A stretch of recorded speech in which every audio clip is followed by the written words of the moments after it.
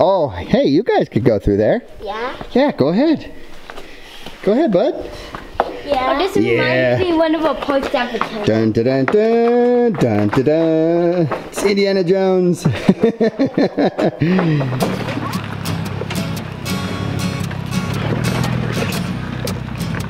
Oh boy. Wyoming, born and raised. True Wyomingite. Good job, buddy. Alright, so you're doing the rest of the interview is what I'm hearing. No,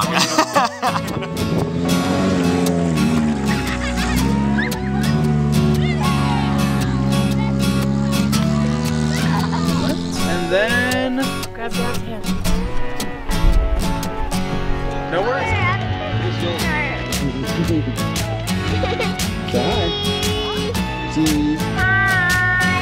This works like instead of tumbling close, it's one. Is that cool? That's pretty cool, isn't it?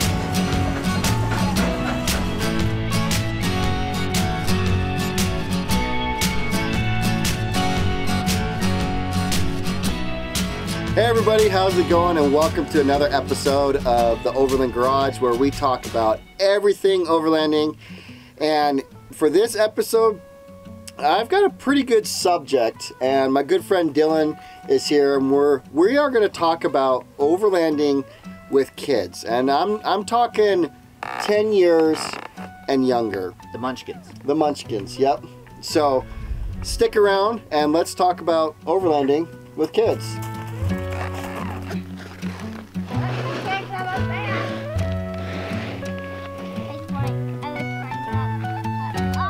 So a lot of people think overlanding with kids is just a big hassle. It is. No. But honestly, I have been adventuring with my boys since they were born. Literally, my son Deacon, I took him out camping when he was 6 weeks old. And I thought, why not? My oldest son Kobe, he went out adventuring, I think, within being 1 year old. Yeah. Going out and prospecting with mom. So, I actually enjoy taking my kids because they get to experience overland, like they get to experience just the history and the geology of the world that we have to adventure, you know. And so I actually try very hard to accommodate my kids in overlanding with my vehicle setups. But a lot of people think that it's such a big hassle when really it isn't. Yeah. You can get a system to where the kids are helping you, even the little ones, you know. True. And that's what I would like to hear your opinion and how you guys go about overlanding with your daughters, because you've got what's your ages? Well, the youngest is now just over 1. Okay. And the oldest turned 3 this summer. And my kiddos, I've got 13, 11, and 8. And it's just like, it's insane. Yeah. And it's kind of nice because when they're older, they can help out a little bit more. They can help out more, yeah. That'd be nice. I'm looking forward to that. But they also have their own things that we got to accommodate, you know. But right. So let's dive into that, because that's I think a big thing that it's the younger kids. So you've got your daughters, and so what do you feel like you've got to do to kind of accommodate them, you know, on a trip? One of the biggest things that I had to get used to starting to take the little ones camping, especially when my oldest was born, and starting to take her out, and just even on little one-night trips, not doing anything crazy, just, you know, weekend trips out and hanging out, is just how much stuff you have to bring. And it's not, I don't say that to say, you know, you got to have everything in the kitchen sink. No. But it is a different mindset of making sure I'm packing okay. Yeah. If I'm cold, they're cold, they don't warm up as quickly. How am I going to help out with right, that? Like, right. It's a different ball game to really wrap your head around and kind of figure out. And parents out there, I just want to say this real quick. Go for it. Little kids are very resilient. Very. You don't have to put them in a plastic ball and think that the entire world is after them and they're going to get sick. No. They actually can handle stuff sometimes better than we can. 100%. 100%. My beautiful eldest is a perfect example of that. I was walking around on, well, the one trip we took up the mountain, just a brief little overnight. Yeah. Wife and I fully bundled. We were freaking frigid. She's just walking around happy as can be. She had a little light, windbreaker on, and she was wandering away from the fire. And that's the other thing, too. Even when they're younger, she wasn't quite 2 yet at the time. She was just about 1.5. Okay. And when she was out there, I mean, she knew when she was cold. Already. She understood. Yeah. So when she'd get cold, she'd come back over and warm up by the fire, and then she'd go out and play in the snow a little bit more, and then she'd come back to the fire. Yeah. And she kind of knew. I mean, sure, she's playing and having a good time. And as a parent, you're sitting there watching going, okay, make sure, do you have a hat? Do you have gloves? But yeah. They're okay. They can kind of figure it out. Yeah. Yeah. One big thing was making the upgrade to the rooftop tent. That, for me, was a game changer. Just in comfort space to have them along. Yep. Ground tents, there's nothing against them, and if you can get a good ground tent, a quality ground tent that has the room, like, they're phenomenal, and they're simple, and they're light. And that's their biggest things. They're light, they're simple to use, and that's great. Yeah. But having the rooftop tent pop up open the back, all our bedding was already in there, having that much less setup to have to do was nice with the kiddos, because then you could toss them in, get them warming up, and they were good to go. Yeah, and that's one thing that I would say, warm weather or even cold weather, having a spot that the kids know that this is our little comfort space, this is our little, this is our home, is a big thing. And if you can establish that really quickly, like the back seats of your vehicles, this is your guys' area. This is your toys are here. Everything that you guys want is here. And once they realize that, they're golden. They'll entertain themselves. They'll take care of themselves. Occasionally they'll ask for food, but they're golden. And then once you get to camp, establish that your tent or whatever, they're golden, And so what if they pick up a handful of dirt and eat it, or suck on a stick? Eat the stick. It's not going to hurt them at all. No, it really doesn't. And the sooner that you get them out, what you had said earlier, let them experience the history of the area, the geology of the area, and start to see, there's more than just a screen. And not to sound. Let's be real here. Okay, I'm a young parent. Okay, I'm not going to be the guy to sit here and be like, oh, the screens, because look what you're watching right now. You're on a screen. Whoa, they're not the devil. It's okay. Yeah. But you want to make sure that they're also getting experiences in life, more than just something on a tablet or whatever it may be. Yep. And I love coming out here. Yeah, sure, they may have a screen in front of them while we're on part of the drive just to help them fall asleep if they need a nap. 100%. Oh yeah. But once we're out in nature, especially my eldest, she doesn't want the screen in the first place. She puts it down, she rolls down her window, and she's looking. Daddy, look at the cows. Daddy, look at the frogs. Look at those trees. Like she's curious about things. And that's what's exciting, is to see them learning and making those world connections and starting to kind of learn all of that. Exactly. I mean, there was one year that our boys traveled 5 states in 1 year. I mean, and they got to see amazing scenery. They got to do a tour through a old historical mining mill, a processing mill. They got to see history of old ghost towns, like exposing the kids to the history that's out there, even just the geology, even if you don't go to a ghost town or something, seeing stuff that is, away from the highways. Everybody sees what's down the highways. Getting them past that. Yeah. They will appreciate that, and they will remember that more than what's on a... Rocks. Kids and rocks.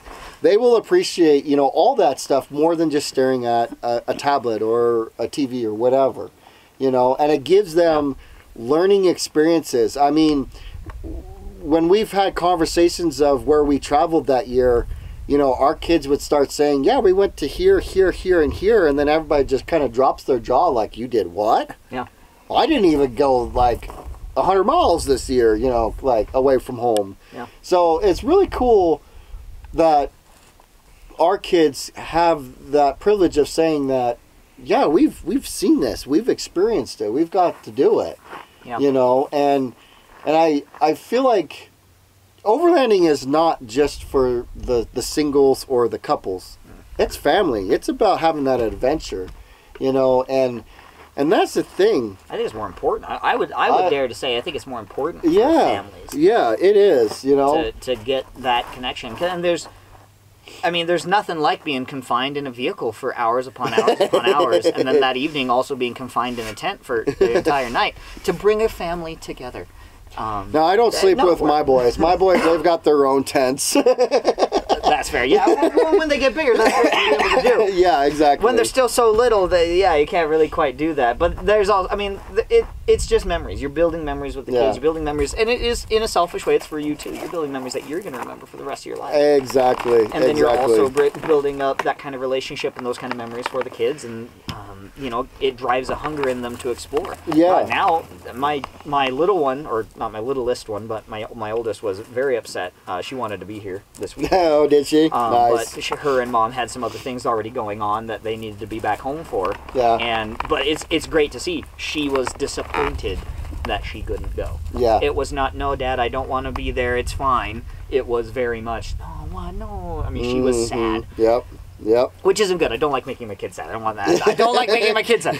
But it's good to see that she wants to be out. She wants to explore. She's learned that it is fun. It's something that she can do and explore and learn. And it constantly gets their attention. There's always something new for her to see. You know, and one thing that I like about taking the kids out is don't feel like you have to do everything. Yeah.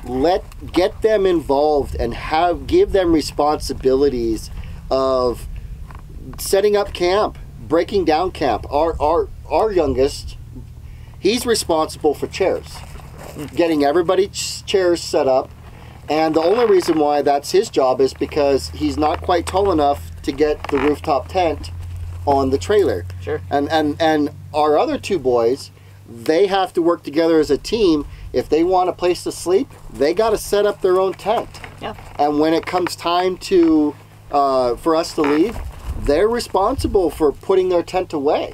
Yeah. And so we like to get our kids involved because it also gives them experiences of responsibility. Yeah. You know, working as a team. So don't feel like you have to do everything, parents.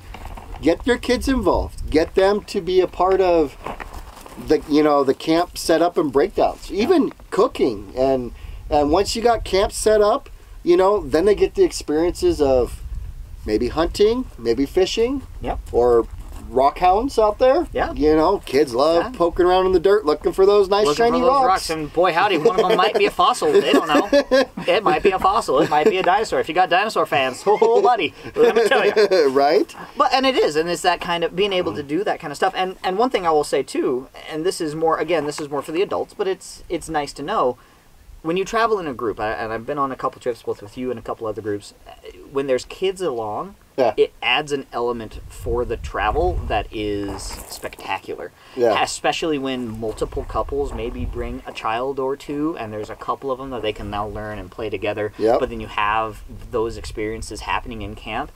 It is astounding to me the kind of change in atmosphere that brings to everyone who's there. It does. Now, if you're the kind of individual who doesn't have kids, you don't want kids, you don't want to be around kids, and you go out and you go on a trip and somebody brought kids, there are ways that you can, alleviate any stress that you're going to have. You can kind of stick off to the side, do your thing, and there's nothing wrong with that. There's if you're not, kids aren't for you, that's fine. Yeah.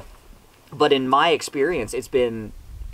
I don't want to use the word magical. It's magical. But it's been very impressive when you get a group of like-minded individuals together who enjoy coming out, being a little rugged, kind of getting off the beaten path, and then you add kids into the mix, they lose themselves because they're excited to share their experiences with the little one too. Oh, yeah. My daughter, I think it was John, walking him around, looking at stuff, holding his hand the whole time that we were on that tag-along tour. Yep. They'd never met before. They were fast friends, and even John, you could see on his face, was just ecstatic. He was enjoying it. Yeah. I mean, it's just those little things, and it's great to see that. But and also parents need to be mindful of those people out there that may not want to be around kids. Exactly. be respectful of towards their feelings as well, and you know, make sure that your kids are having fun, but also give the people respect that you know, hey kids, like let's not bother them, you know, kind of thing. Yep. You know? And we had to park depending on where you're at and what's going on. You know, if you know you've got louder kids. Yep. We have one who's kind of a hard sleeper. It's not bedtime isn't the easiest. We usually on purpose will park a little bit away from everybody else. We'll still mingle and do our thing, but especially once it's bedtime, you know, we know it's going to be noisy, so we try and stay away. Do what we can. Tag along tour, we did that. All the couples that had kids or didn't mind kids, we were off in our own little section away from the other campers, so we knew that everybody who was in that group was okay with the fact that you've got a 1-year-old screaming because they don't want to go to bed. And I don't know why what you just said reminded me of it, but I will also say, if you've got a daughter who loves Elsa and that kind of stuff, there's nothing quite like letting them sing those songs out standing in the middle of the woods. To them, that's magical. That's life-changing. So do that. Be prepared to just have that song stuck in your head forever. But yeah, it's good.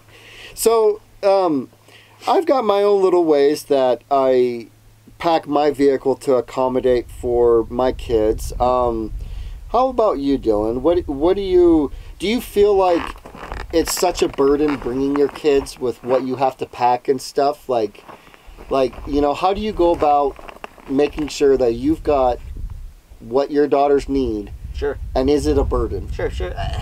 I would say when I was first getting started in it, and when you're first starting out trying to figure out what you're going to be doing, that part was stressful.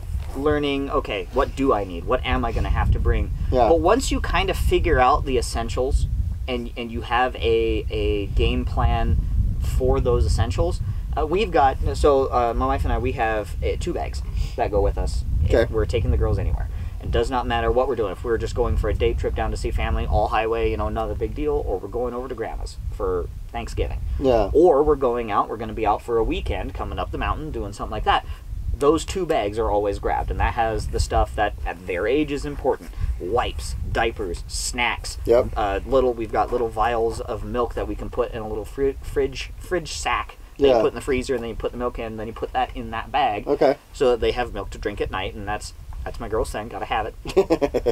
But now that we have those 2 bags set up, and they're always restocked, they're always repacked.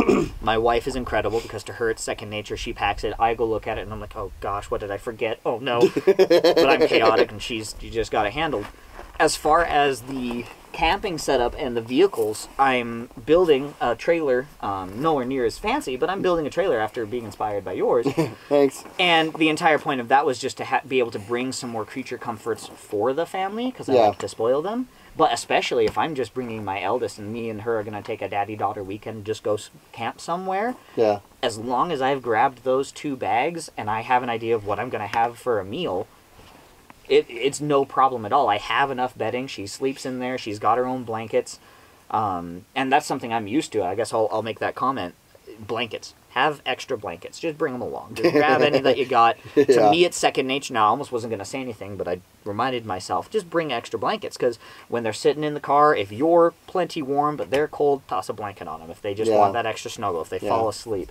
And then when they're in bed with you at night, having those extra blankets just to like kind of tuck around them, keeps them from moving so much and kicking you in the face as much, and that is gold right there. Nice. So, but yeah, as long as I've got that kind of stuff, we really haven't had a problem. So you would recommend for those who are just getting into overlanding and they want to bring their kids, develop a basic system to where, like you're saying, 2 bags, you know you've got enough things for a couple of days, and you know that is guaranteed going to be in the vehicle. Exactly. Develop a little bit of system. It might take a little bit of time, but go through. And one of the things that I like doing, and I've recommended to others, is, you know, with starting with kids, bring what you think you might need. Okay. Go home after your trip and say, did the kids use it? Yeah. Did the kids use it? If they did, put a sticky note on it or something. Yep. And then everything that doesn't have a sticky note, I don't need to bring that anymore. Exactly. You'll find how little entertainment or what little kids need to entertain themselves. Yeah. You know, and then that's a really good way to go, okay, now I know that I've got these 2 bags or 3 bags or 1 bag, whatever, but everything in this, I'm good. The kids are perfectly taken care of. Well, and I don't know about what you've experienced. Maybe you can shed some light as well. One of the things that I was kind of surprised with, but looking back on it now, it kind of makes sense. Okay. But at first I was shocked. Other than bedding and food, when we're going out, we're going camping with the kids. The bedding and the food are the 2 extra things that I would pack compared to going on a vacation. You're going to go to a hotel. You're going to go stay at grandma's. All the other stuff is anything you'd pack for the kids anyway. A little bit of entertainment, clothes, you know, just that kind of stuff. The only difference is now, okay, we're cooking ourselves. We're going to bring food along and a way to handle that. And then we're sleeping in a tent or we're sleeping in whatever we're doing. So your sleeping accommodations and food are the 2 extras. The other stuff is the exact same things I'd pack, which is why I say those 2 bags always go with us, because that's everything they need for a couple nights to go somewhere. So for my boys, it was clothes. I went through a lot of clothes. I would go out and it's just like, I always brought plenty of snacky foods because they prefer to snack versus meals. Yep. And so I would bring lots of snacks. But my biggest thing was I had a bag of clothes. If I was going out for 3 days, I had 3 outfits enough for 3 days. And then I had another bag. So basically I was doubled up. Yeah. Because it's like, you're cruising along on the trip, you're out on the trail and you just gave your kids some applesauce and half of it's down him. Oh crap, now I need another change of clothes. Or if they're in their diapers, you get those blowouts. Yep, you do. You get those blowouts and then you're like, okay, well, I need another pair of pants, If you're not a parent and you don't know what a blowout is, congratulations. If you are a parent and you're watching this video and you know what a blowout is, yeah, we get it. Those emergency. Oh, boy. Quick, pull over. There's an off ramp. We got a blowout. Yep. Oh man. Yeah. Whole train stops. Yep.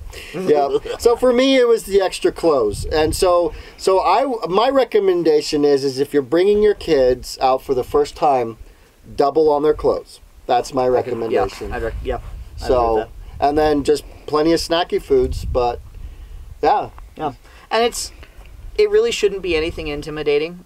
No. I don't think. If anything, it should be something to be excited about because they are going to enjoy it. Oh, absolutely. I've never seen anything that gets little ones so engaged in the world around them as just going out and doing something like this. Even the first trip we took with my youngest, she was, I believe, 7 months, maybe 8. Yeah. She can't even talk yet. She's just figuring out walking. Like, it's all new. Everything's new. But I tell you what, there's nothing quite like that. Watching her get excited about, butterfly. Butterfly flying through camp. Yeah. World changing. And you don't have to start off on doing a month-long adventure. No. Just do weekend. No. Start off weekend. Even start off just camping in your backyard. It's a blast. It's a great time. Yeah. Yeah. Just your backyard even. So, well, thanks everybody for joining us on this episode of Overland Garage where we talked about bringing your kids overlanding. So I encourage you, bring your kids. Do the thing. You'll love it. So until next time, we'll see you guys out on the trail, and make sure you bring those kids.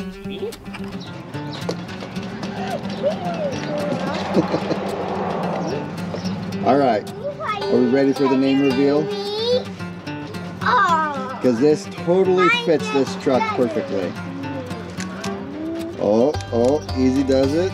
Easy. Let me get it. Easy. Like a glove.